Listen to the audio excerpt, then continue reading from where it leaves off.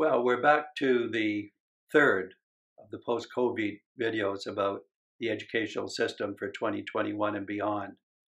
In the first one, the foundation, engage the world, change the world. In the second one, the focused learning experience around the 6 Cs.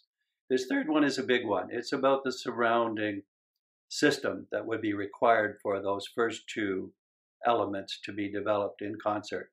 And it has to do with the immediate environment of the role of the teachers, the pedagogy, the learning environment, the digital, the other partnerships. And secondly, it has to do with the conditions of collaboration at the local level, the infrastructure that would be at the regional and state and policy level.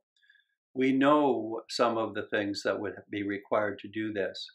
And we think that these three things in combination are practical, they're focused, they're necessary. As I said in the first video, the current educational system has ground to a halt. And finally, this system that I described not only prepares people for the kind of complexity we have, but it prepares potentially all students. We know that it reaches students that are alienated or otherwise disconnected from the current system.